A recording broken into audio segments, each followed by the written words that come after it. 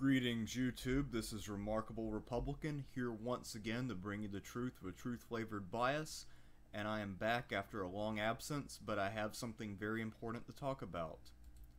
Lots of modern American homes now have sunrooms, which are designed to provide lots of sunlight. While it is true that such rooms provide a lot of natural light that you can use to read or sunbathe, the truth is that these rooms serve a nefarious function. Sunrooms and the promotion of sunrooms on HGTV and at other places are designed to accustom people to the idea of sun worship. Further, it is clear from looking at temples of Sol that the architecture is virtually identical to that of a typical modern sunroom. The Neopagan elite wants you and your family to spend thousands of dollars building a temple to Sol right in your own home, but having to heat, cool, and maintain this extra room while also spending time there and placing valued items there.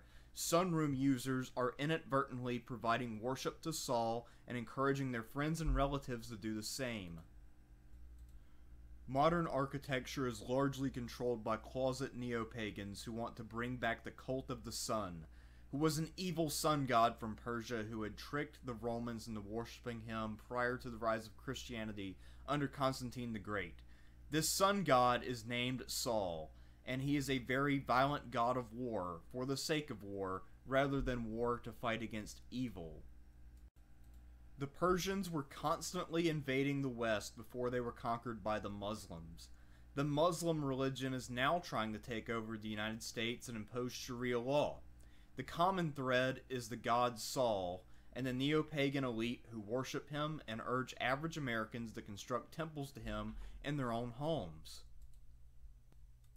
The primary purveyors of this filth are the hosts and shows on HGTV. HGTV is a propaganda network for the Neopagan elite.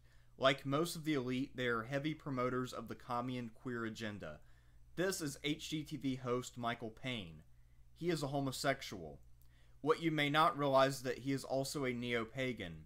While normalizing his gay lifestyle on national television, he also encourages families to build and decorate sunrooms and to let their children spend time there.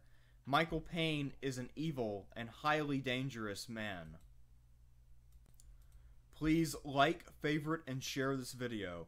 It is very important that this video be distributed among the Christian community so that we do not fall prey to Sol and unknowingly build temples that might lead to our children being corrupted or even possessed.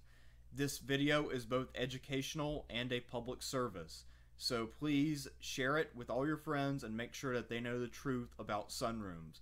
Until next time, I'm Remarkable Republican, bringing the truth with truth-flavored bias, signing out.